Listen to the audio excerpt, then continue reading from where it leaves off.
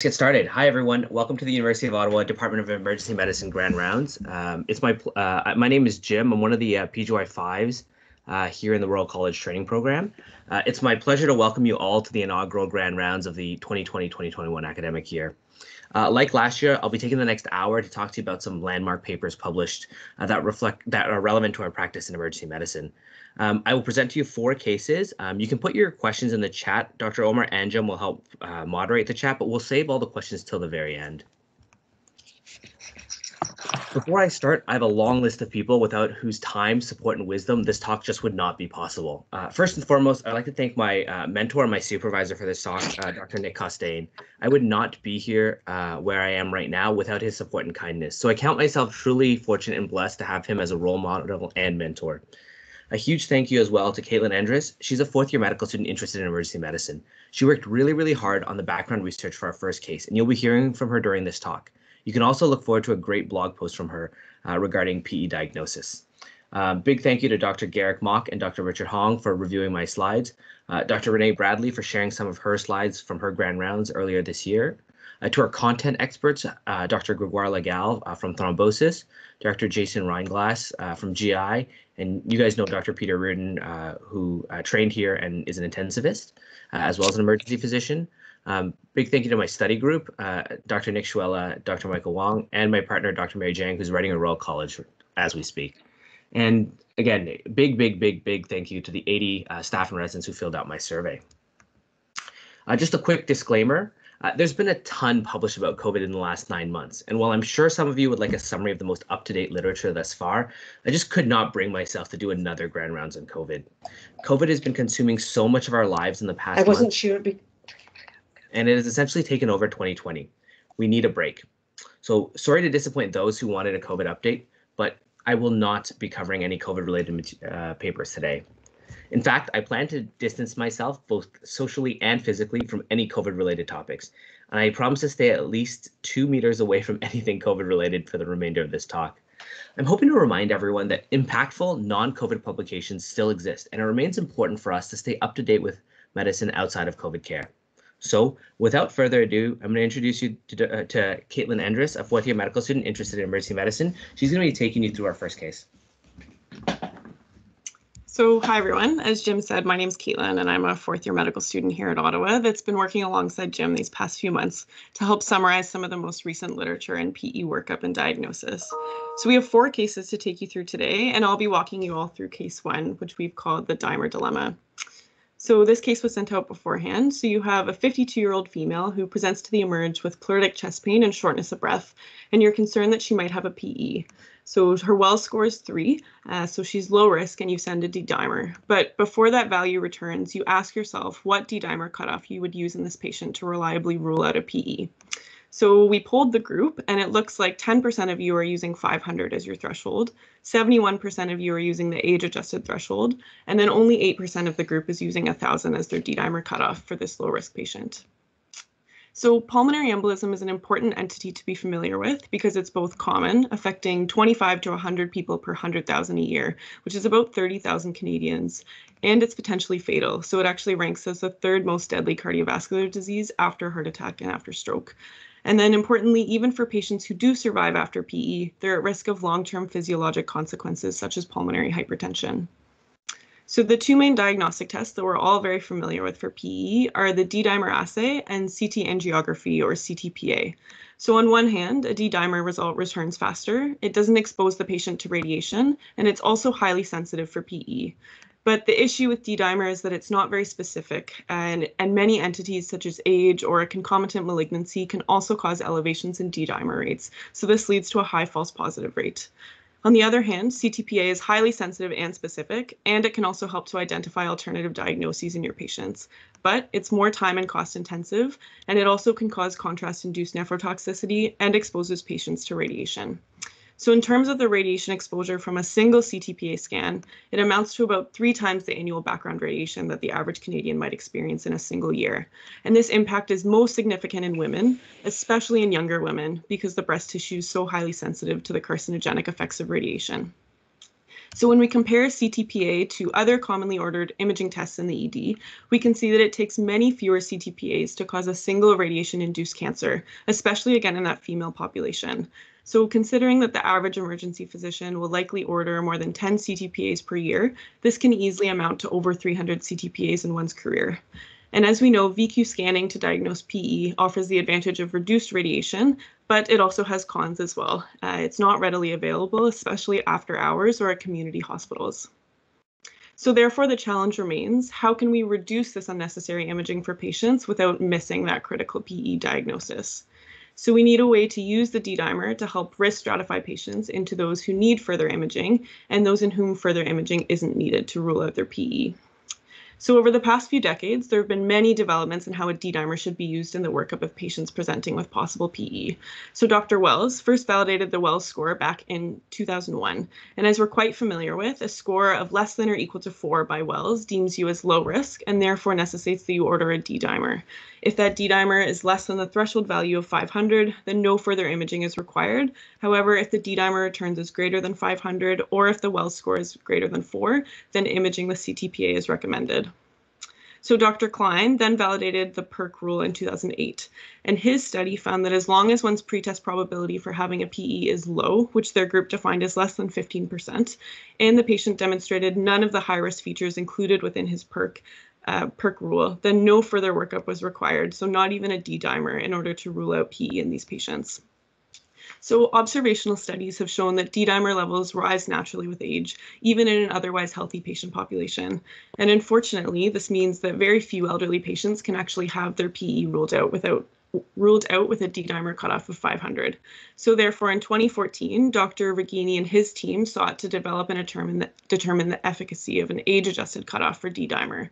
So in his Adjust PE study, age times 10 was validated as the D-dimer cutoff for patients 50 years or older.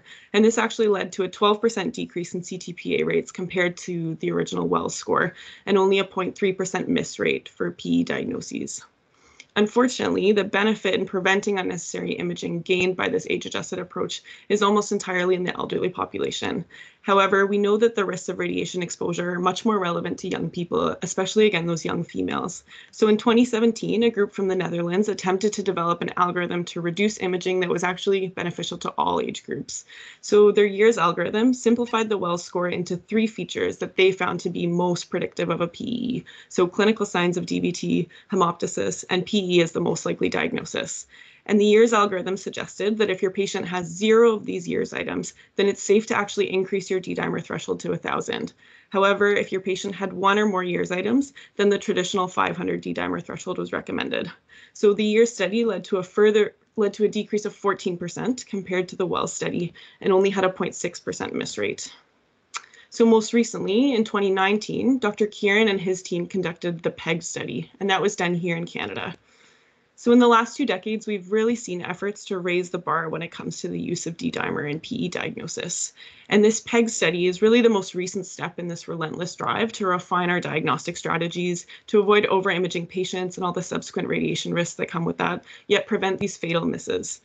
So in the opinion of many emergency physicians and thrombosis experts, this study is really the cherry on top of over 20 years of progress that's helped improve PE care around the world. So in terms of PEGD and the study design, PEGD was a prospective multi-center cohort study from, again, Canadian academic centers. It involved 2,017 patients who presented either to the Emerge or to outpatient clinics with signs and symptoms suggesting that they had a PE. So the authors compared the PEGD algorithm, which adjusted D-dimer to the patient's clinical probability, and compared that to the standard Wells score. So to walk you through the PEGD algorithm, the authors defined low pretest probability as a Wells score of less than or equal to 4, and they evaluated the use of 1,000 as a D-dimer threshold in this patient population. And then Dr. Kieran and his team defined moderate pretest probability as a Wells score of 4.5 to 6, and suggested that 500 was used as the D-dimer threshold in this patient population. And lastly, for patients with a high pretest probability or a Wells score of greater than or equal to 6.5, the recommendation was that these patients receive immediate CTPA. So the PEG study did have some notable exclusion criteria. So children, pregnant, anticoagulated patients, or patients who had undergone a major surgery in the past 3 weeks weren't included in the study. And then the primary outcome was to assess for the number of patients with symptomatic VTEs within the 90-day follow-up period. And secondarily, they also aimed to compare the efficacy of the PEGD algorithm to both the age-adjusted and the years algorithms. So in terms of results from the PEGD study, so 1,285 patients were deemed as low risk by PEGD and then went on to further have a negative D-dimer. 40 patients were deemed as moderate risk and went on to have a negative D-dimer. And in summary, there were 0 VTEs noted in a 90-day follow-up period. And there was also a 17.6% decrease in CTPA rates compared to Wells. So again, not a single missed VTE in patients who were deemed negative for PE by that PEGD algorithm. So this study also looked at the group of patients enrolled in the PEG study and tried to assess what percentage of these patients would undergo CTPA imaging if the following algorithms were applied. So we can see here that the highest proportion of patient imaging occurs when the Wells algorithm is applied, so 51.9% of patients, then followed by age-adjusted, where 42.9% of these patients would undergo CTPA imaging. Years, 36.3% of patients would undergo imaging, and then the lowest...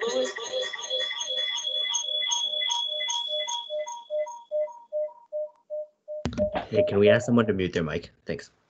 Sorry, guys. And then the lowest percent of patients that underwent imaging was here in the PEG study, so only 34.3% of patients. So clearly demonstrating an improvement in PE diagnosis and workup with less adverse effects to patients over time. So the bottom line is that a D-dimer cutoff of 1,000 is well validated and safe for low-risk patients. And again, those are defined as patients with a Wells score of less than or equal to 4. So why use the D-dimer cutoff of 1,000? So beyond reducing unnecessary imaging for patients, a study published by our very own Dr. Venk and Dr. Reardon here in Ottawa showed us that using a cutoff of 1,000 can actually benefit our emergency departments as well. So their study looked at 972 patients over 26 months, and they found that a D-dimer threshold of 1,000 actually saved 310 hours in ED length of stay, and then $167,000 in healthcare spending as well. So moderate risk patients were studied in both the PEGD and the years study, but there are a few caveats we have to discuss here. So there were only 40 patients with moderate risk and a negative D-dimer in the PEGD study. And while 0% of these patients had a VTE at follow-up, it's important to consider that the confidence intervals were quite broad with this data. In the years study, 331 patients had 1 or more years items and a D-dimer of below 500. And a portion of these patients with 1 or more years items probably actually fell into the moderate Wells group. However, if they only presented with 1 year's item, then they probably would have actually been deemed low risk by PEGD. So the issue is that we don't exactly know how many of these patients would have truly fallen into the moderate risk group as per PEGD, but certainly less than that 331 number. So with less than 331 moderate risk patients in years and only 40 in PEGD, we just didn't find there to be conclusive evidence to suggest a change in management for moderate risk PE patients. It's not yet validated by the literature to use a D-dimer threshold of 500 in these moderate risk patients, and instead we suggest that these patients continue going straight to CTPA. So as you can see, there's lots of evidence for adjusting the D-dimer threshold to either age or clinical probability. And we spoke to Dr. Gregoire Legal, who's a thrombosis expert and a leading researcher in this field, to gather his thoughts and some of the perspectives from his thrombosis colleagues on the evolving role of D-dimer in the assessment of PE. And his opinion is that we should be adjusting our D-dimer threshold. And at the minimum, he suggested using the age-adjusted D-dimer. But he also stated that there's robust evidence to use 1,000 as the new D-dimer cutoff in low-risk patients. So to break it down even further, in these patients with 0 years items, the maximum Wells score that you could get in a patient meeting every other non-years criteria is 5.5. And based on the prevalence of these characteristics, it'd be very rare for patients to present with all of these features that you see here in white, and yet not have PE as the most likely diagnosis. So meaning that this person's Wells score is probably high enough that they're going to be going directly to CTPA. And further, if you're missing even one of these non-years items, your Wells score would automatically drop down to 4 or at most 4.5, which brings you much closer to that low risk category. So as a reminder, both the years and the PEG study evaluated a D-dimer cutoff of 1,000 for low-risk patients. And of the 1,743 patients in the years study, the vast majority, again, likely had a Wells score of less than or equal to 4, and the miss rate was only 0.6%.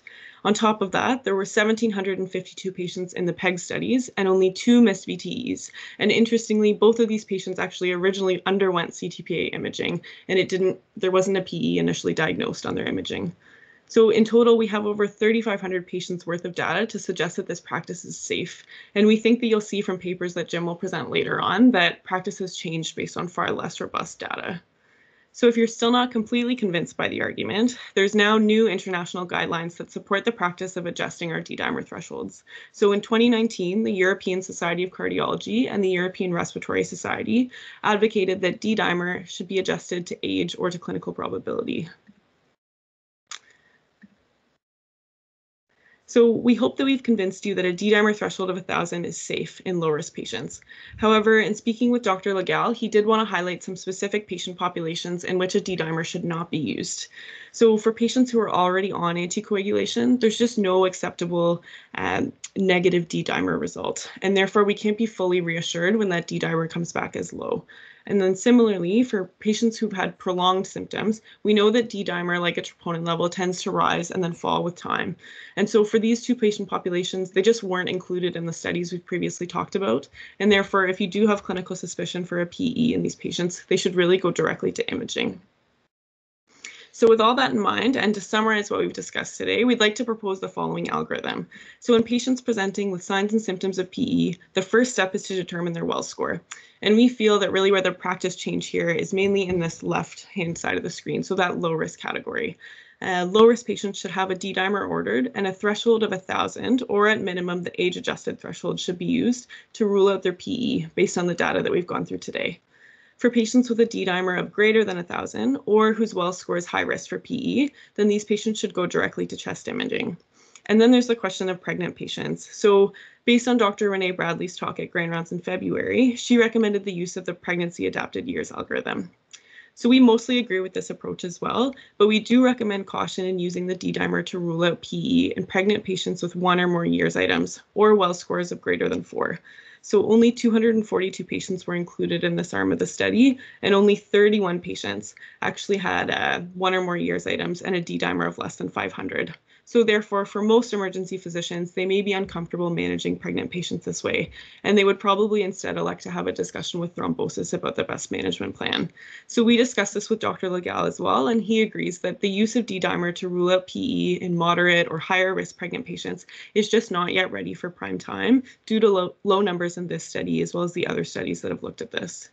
So now back to our case. We have a 52-year-old female, again with pleuritic chest pain and dyspnea, who you were concerned is presenting with a possible PE. So her Wells score is 3, so she's low risk. And we hope that we've been successful in convincing more than 8% of you that 1,000 is actually a safe D-dimer cutoff for these low-risk PE patients. Awesome. Thanks so much, Caitlin. You did a fantastic job. So I'll be taking you guys through case 2. This is the case of is timing everything. Does the early bird catch the worm? And so again, I sent this case out ahead of time. It's a 60-year-old male with a history of gastric ulcers presenting with melena and lightheadedness. Initial heart rate is 115, systolic blood pressure is 90, first hemoglobin is 52, and you calculate his Blatchford score to be 13. After 2 units of PAC cells, his vitals stabilize and there are no ongoing signs of bleeding. And my question for you was endoscopy should be performed within what time frame? And these were the answers I got. So some of you would call GI to scope overnight. Some would be okay with GI scoping the next day, but the vast majority of you fit in this category where you'd be okay with GI scoping the next day, but would call them back if hemodynamically unstable. So I thought I'd start off with the guidelines. What do the guidelines say about scoping upper GI bleeds? So in 2019, an international group of gastroenterologists put together a guideline with regards to patients presenting with non-variceal bleeding, and they recommended endoscopy within 24 hours. Another group, the American Society of Gastrointestinal Endoscopy, recognized that variceal bleeding presents a higher risk and thus recommended endoscopy sooner, within 12 hours. Even with these recommendations, some have theorized that there may be benefits to doing endoscopy even sooner than what the guidelines say. The benefits of early endoscopy are theorized to be early identification of source bleeding, early hemostatic treatment, reducing the risk of further bleeding, and reducing the need for IR or surgical intervention. However, the early studies by Lin in 1996, Lee in 1999, and Bjorkman in 2004 showed no mortality benefit to early endoscopy. The big issue with these studies were that they did not target high-risk patients. In fact, they enrolled unselected patients and sometimes even excluded high-risk patients. Perhaps these patients would have done just fine regardless of when their endoscopy was. So the question became, what if we select patients who are at high risk and most likely to benefit? How do we exactly do that? I just want to remind everyone or introduce you to the Glasgow-Blatchford score. Simon Wells touched upon this briefly during his grand rounds. It essentially is a pre-endoscopic score, which means it doesn't require findings of endoscopy to look at risk in patients presenting with upper GI bleeding.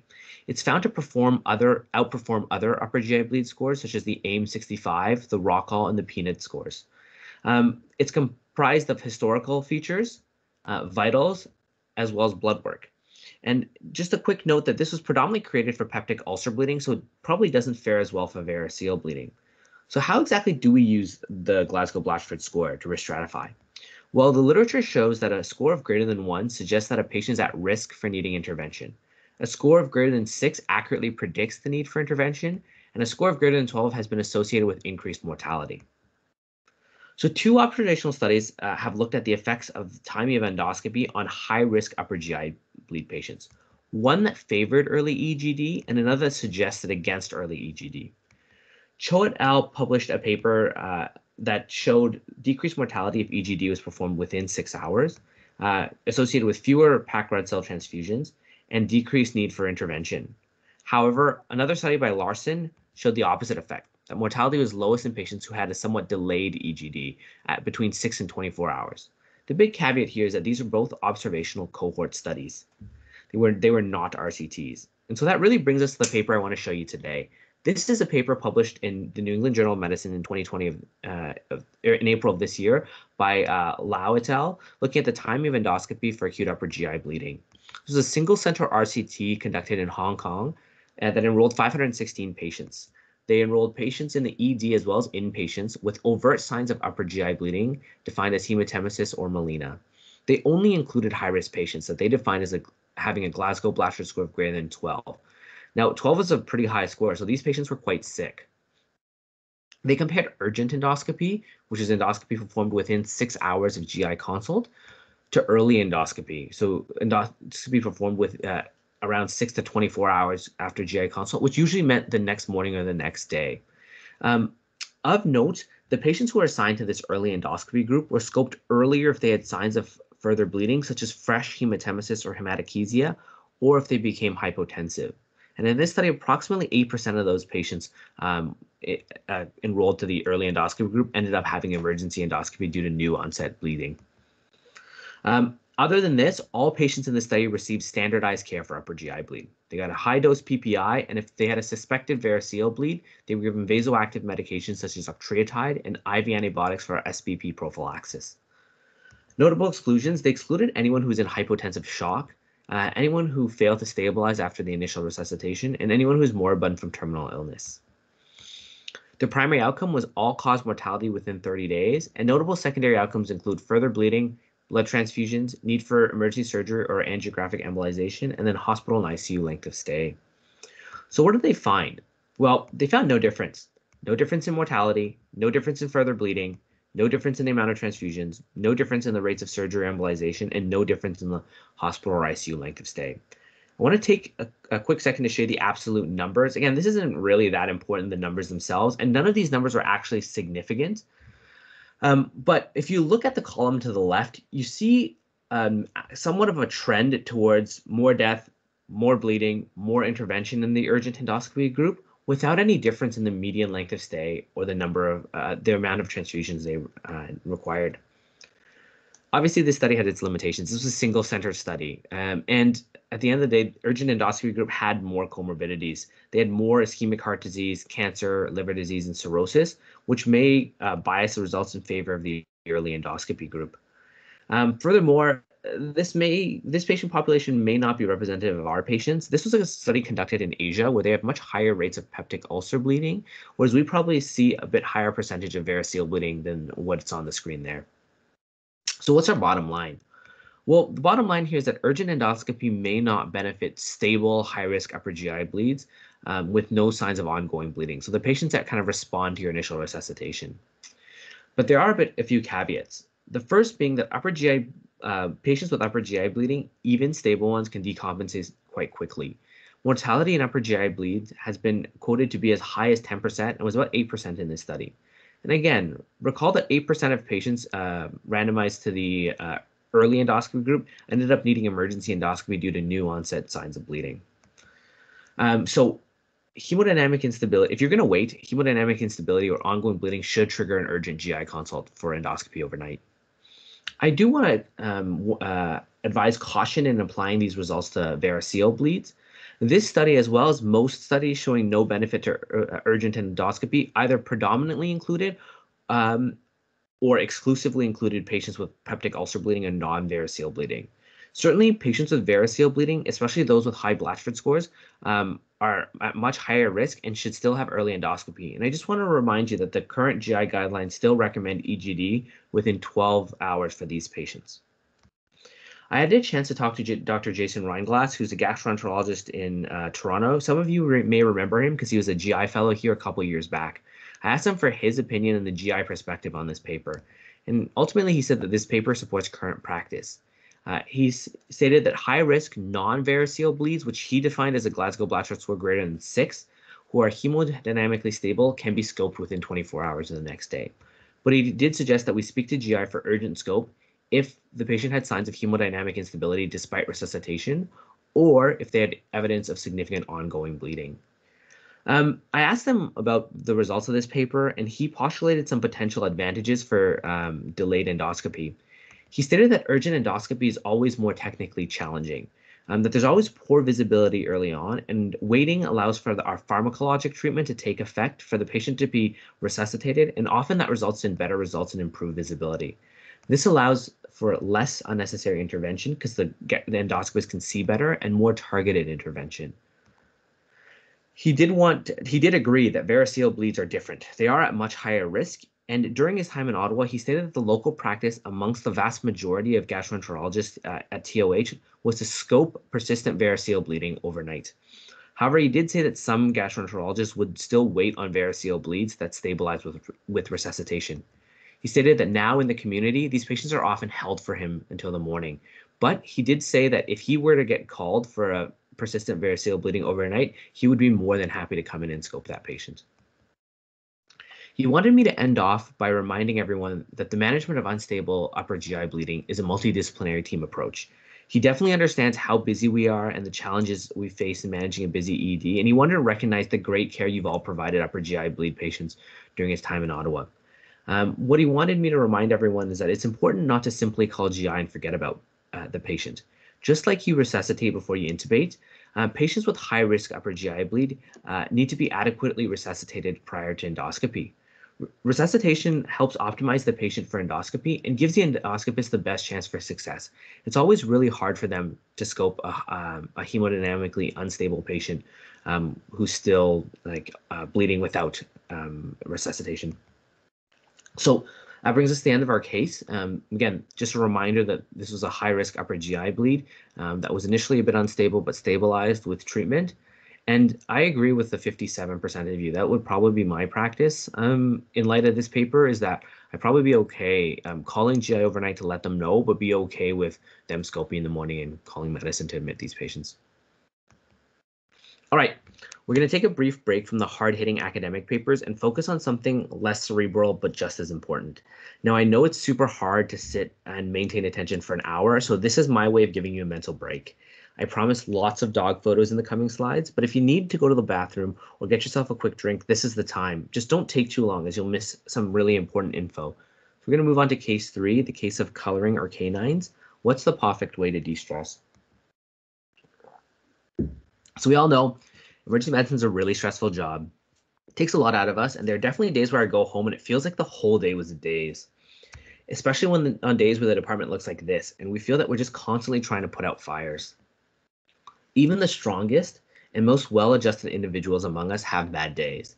And a string of bad days, challenging interactions, and perceived lack of gratitude for what we do can lead to burnout. And burnout itself can manifest in really awful ways, whether it's compassion fatigue, relationship difficulties, or even substance use, to name a few. And it's long been believed that due to the nature of our work, healthcare professionals working in emergency medicine are at particular risk. Burnout at some point or another is extremely prevalent in our profession. It's been quoted that up to 70% of our physicians and nurses working in emergency medicine have reported high levels of burnout at some point in their careers. And burnout is a direct threat to our career longevity and patient care. So, whether it's meditation, exercise, the outdoors, or video games, we need something to keep us well. But what about if when we're at work? Is there something that we can do to keep us happy like these folks? Well, as life coach and renowned motivational speaker Stephen Bernard Choi says, you need to take care of the machine in order to function at peak performance. And for Steve, wellness comes in the form of mandated breaks while on shift and protein bars. But for the rest of us mere mortals, is there something we can do at work to keep us well?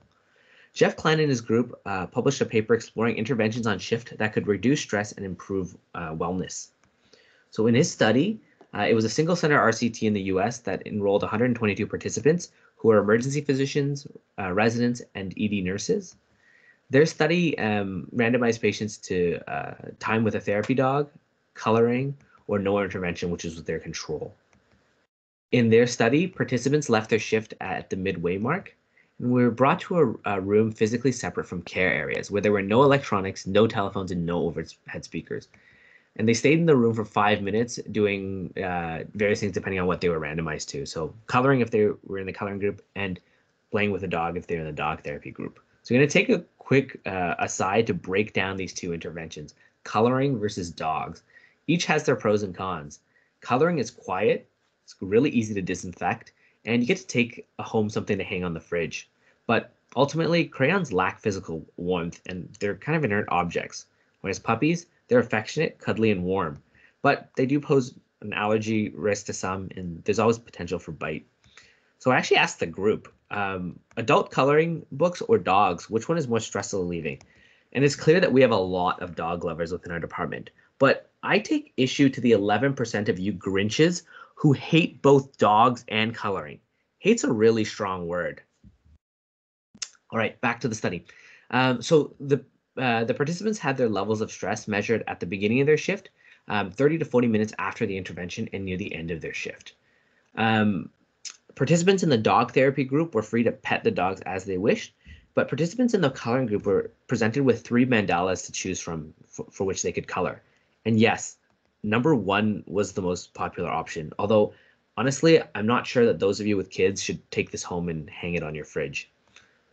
Notable exclusions, they excluded anyone who disliked dogs, who had a fear of dogs or an allergy, which is a bit unfair since the dislike or fear of crayons was not an exclusion criteria. So this potentially biases things against the dog therapy group because crayon haters could still be included while dog haters could not. What were their outcomes? Well, they measured stress on 3 different stress scales that look something like this. And they also measured salivary cortisol levels. At the end of the day, they found no difference. Across all measures, there was no reliable improvement in self-reported stress. And the only interesting or significant finding was that salivary cortisol did decrease significantly in the coloring group and the dog therapy group. But if self-reported measures of stress didn't change significantly, it's hard to know what the relevance of this decline is. Certainly, this study had its limitations. It's a single center study. The room that people were taken to had no windows, which is kind of depressing. And then what if you don't like dogs? What if you just want cat therapy? And 5 minutes also isn't a very long time. And some would say that long-term outcomes are arguably more important than just decreased stress at the end of shift.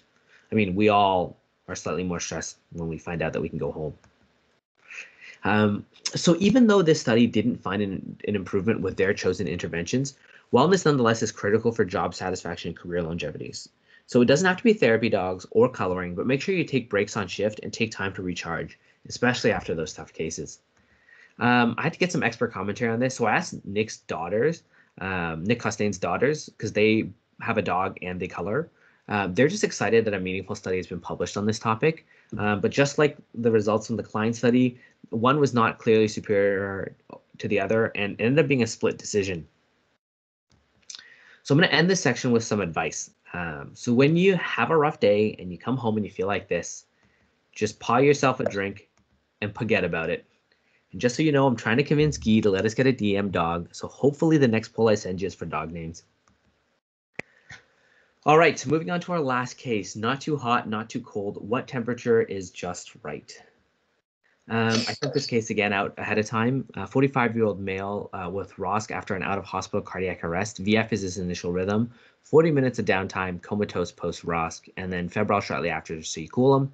What temperature do you target? These were the results. So a portion of people targeting 36, some targeting colder, some targeting slightly warmer.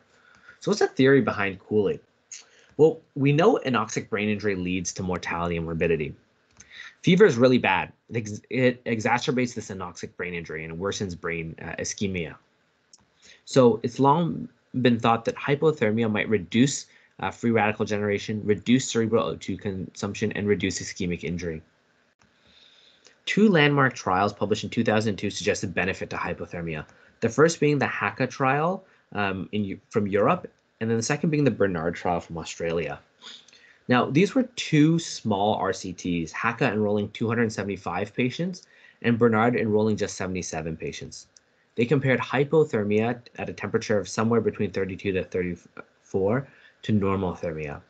And they included patients with shockable rhythms only, so there were no patients with PEA or asystole included. What they found was a remarkable benefit for hypothermia in terms of survival with favorable neurologic outcome. The HACA trial showed a 16% benefit in neurointact survival, and the Bernard trial showed an even more remarkable 23% benefit.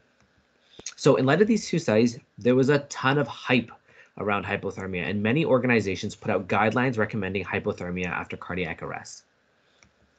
However, things changed a little bit in 2013 when Nielsen et al. Published a targeted temperature management trial that provided us with a new perspective. Unlike the HACA and the Bernard trial, the TTM trial was a large RCT enrolling over 950 patients. They compared cooling to 33 degrees Celsius to cooling to 36 degrees Celsius. So all patients got cooled, even their normothermia group. They included all patients with out-of-hospital cardiac arrest of presumed cardiac cause, regardless of rhythm. So they included PA and asystole patients. And what probably is even more important, or the most important, is they had a standardized protocol for withdrawal for care. Because a lot of patients who are comatose after cardiac arrest died due to withdrawal of care, they standardized the protocol, and furthermore, the clinicians doing the neuroprognostication and the assessment of outcomes were blinded to what group the patients had been randomized to. The Nielsen group found no difference in death at 6 months and no difference in neurologic function at 6 months. And these results held true even when they did subgroup analysis to look at the effect within the shockable and the non-shockable rhythm subgroups. Now, the Nielsen study is the largest, most methodologically sound and robust RCT to date with regards to hypothermia post-cardiac arrest. And in light of this, many organizations such as the AHA, ERC, and CCS changed their recommendations to raise the temperature target up to 36. However, some organizations are still holding out, most notably the Canadian Critical Care Society. So after 2013, further data regarding TTM remained quite scarce for many years until the publication of the Hyperion trial at the end of 2019. So this is a study looking at targeted temperature management for cardiac arrest with non-shockable rhythms. It was a multi-center RCT in 25 ICUs in France that enrolled 851 patients. They enrolled adults with ROSC after both in-hospital and out-of-hospital cardiac arrest with non-shockable rhythm due to any cause. The patients have to be comatose or have a GCS of less than 8. They randomized their patients to hypothermia, so a targeted temperature of 33, versus normothermia, which is a targeted temperature of 37. They excluded patients who had prolonged no flow time or greater than 10 minutes from collapse to the initiation of CPR, prolonged low flow time or greater than 60 minutes from initiation of CPR to ROSC, and patients who are in refractory shock despite multiple vasopressors. They looked at their primary outcome was survival with favorable neurologic outcome, and notable secondary outcomes include mortality, length of mechanical ventilation or ICU length of stay, and adverse events. So what did they find? Well, they found that hypothermia was associated with improved survival with favorable neurologic outcomes, with an absolute improvement of 4.5%. Their p-value is 0.04, and they just managed to meet the predefined threshold for significance. However, looking at their secondary outcomes, they found no difference in overall mortality, no difference in the duration of mechanical ventilation, no difference in ICU length of stay, and no difference in the rates of adverse events. So as it stands now, we have 3 trials that show benefit to hypothermia, yet one big, well-conducted RCT that shows no difference. What do we make of this data? I want to take a little bit of a deeper dive into the potential limitations of the positive trials. So the first thing I want to discuss is fragility. Now, many of you have heard about the fragility index. For those who haven't, it's the number of patients whose outcomes would have to be changed to turn a statistically significant result into a non-significant result. In the Bernard trial, the fragility index is 0, which essentially means that the choice of statistical test alone can turn a statistically significant result into a non-significant one. In the trial that I just presented, our Hyperion trial, the fragility index was just 1, which means if one patient in the hypothermia group was judged to have slightly less favorable neurologic outcome, the result of this study would have been non-significant. Now, there are arguments on the other side that the like in the modern era, that perhaps a Bayesian analysis would probably be more important than an absolute p-value, but I'll leave that to the stats nerds. Further limitations of the Hyperion trial, the hypothermia group had targeted temperature management for longer than the normothermia group in this study. So they had it for 56 to 64 hours versus just 48 hours. And more importantly, a substantial portion of the patients in the normothermia group became febrile. That's really bad. This is a graph of the temperatures for the patients in the Hyperion trial. The black dots and the error bars are for the normothermia group. And I drew a line out in red. That's the bar for fever. That's 38 degrees Celsius. So as you can see, even from the very beginning of the trial, the normothermia group didn't truly achieve normothermia. A good portion of them became febrile. So what about the other positive trials? This is the same graph for the HACA trial. Again, the normothermia group in black. And you can see that the upper limit of those T-bars hit pretty close to 38 or febrile. And if you look at the fine print in the graph, it says that the T-bars indicate the 75th percentile for the normothermia group, which means 25% of patients fell above those upper limits of the T-bars. So patients definitely got febrile in the HACA trial. And what about the Bernard trial? Well, the numbers in those boxes are the upper limits of the temperature in the normothermia group. And you can see that even though none of them cross 38 degrees, they come pretty darn close. They sit somewhere between 37.8 and 37.98. And again, looking at the fine print, it says here that the plus minus values are means plus minus 1 standard deviation. And so if you recall high school stats, assuming a normal distribution, 15% of the data falls above those numbers.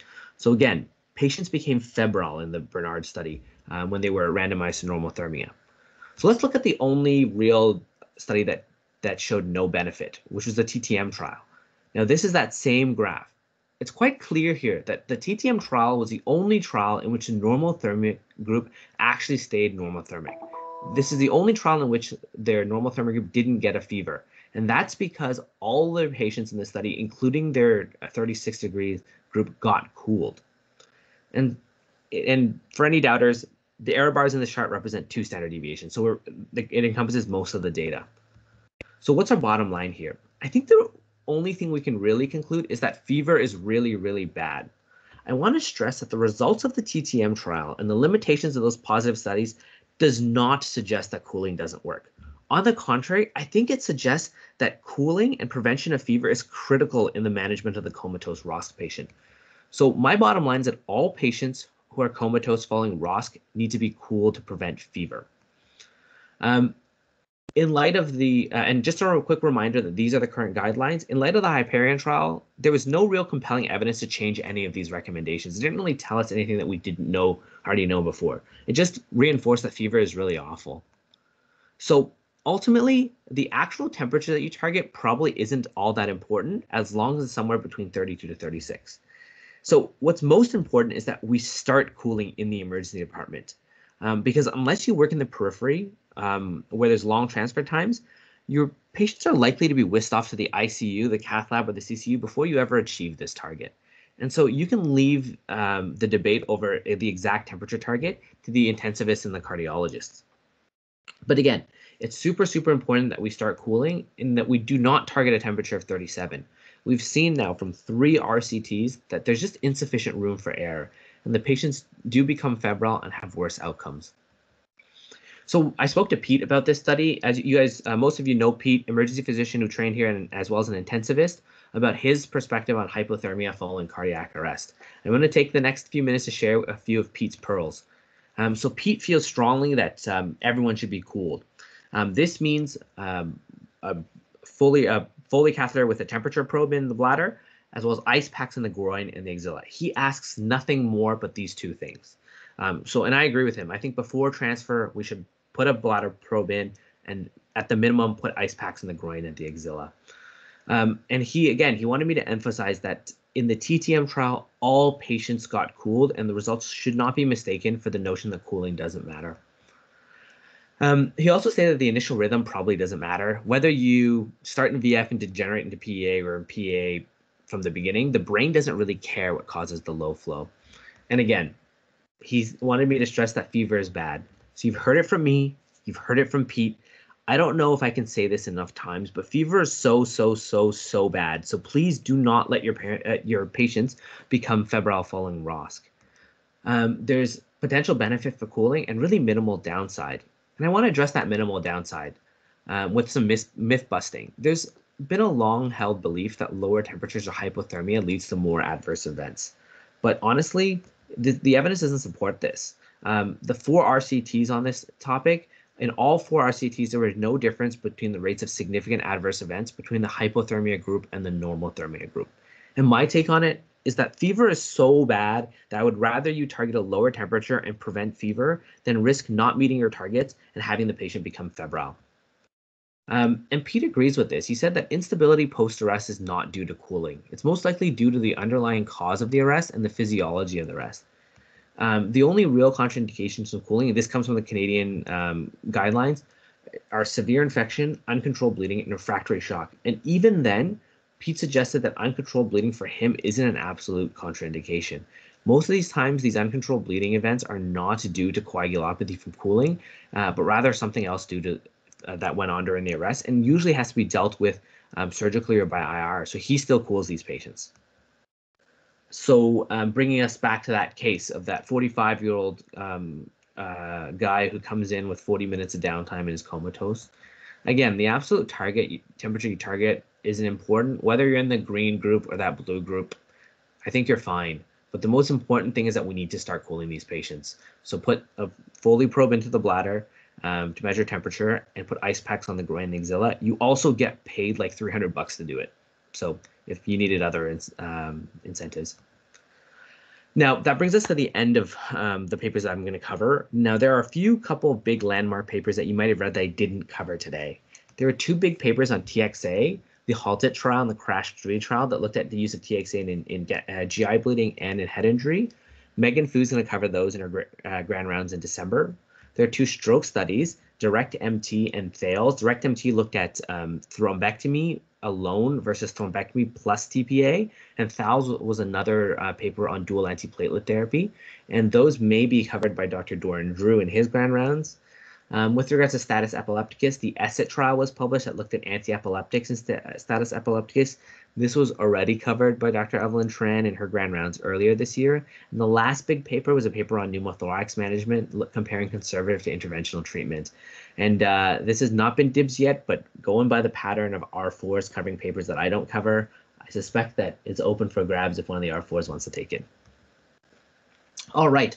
So I just want to summarize what we talked about today and leave you with a couple of, remind you of a couple of take-home points.